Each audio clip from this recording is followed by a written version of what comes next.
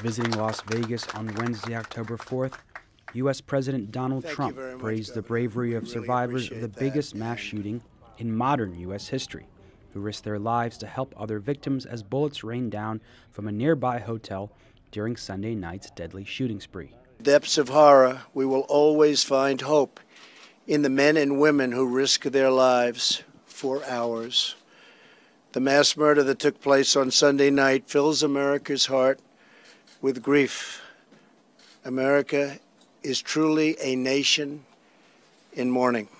His trip to Las Vegas contrasted sharply with his visit to Puerto Rico just a day earlier. I hate to tell you, Puerto Rico, but you've thrown our budget a little out of whack. Where he threw paper towels at survivors and downplayed the death toll there, which was nearly doubled after he left, and some estimate to be in the hundreds. Meanwhile, the island remains devastated. Over 3 million people remain without power. I visited the hospital earlier today, where many victims are still recovering from their wounds, and we ask God to ease their suffering and to speed their healing. We pray for the recovery of the injured and those injured officers. Trump made his comments after visiting patients and speaking with doctors at University Medical Center in Las Vegas in the aftermath of the attack, which killed 58 people and wounded more than 500.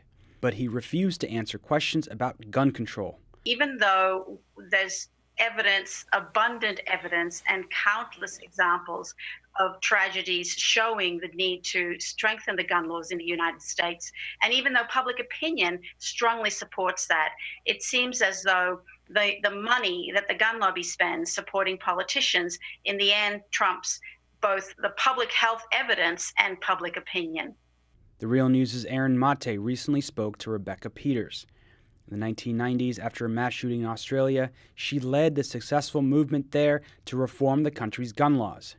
They have not had another mass shooting since. In Australia, in the 80s and 90s, we had a mass shooting about once a year. And it was a similar sort of scenario to what you see in the US. There would be a mass shooting, there would be a lot of concern and grief and what should we do, and speeches and prayers, and basically very little action because of a couple of things. One was this same kind of cultural attachment to guns. Australia is a pioneer country. It's a very rural country, the great attachment to hunting, and also the rise of the gun lobby, which threatened politicians that if they supported stronger gun laws, then they would turn out systematically against them. And at that moment, what happened was our Prime Minister, John Howard, who had just been elected, and so there's a similarity too. He had a lot of political capital still available to him. He said, this has got to stop. And basically, through sheer political will, he negotiated with all the states in Australia to bring about a scheme of harmonizing the laws based on the recommendations from experts in the public health and criminology to provide a system that said, you can have guns in Australia under conditions that are designed where the first priority is public safety. So we had one of the important measures that we took was a ban on semi-automatic rifles and shotguns, because there really is no legitimate reason for civilians to have those, things like that. And the result of all of those things has been that gun violence in Australia has dramatically reduced.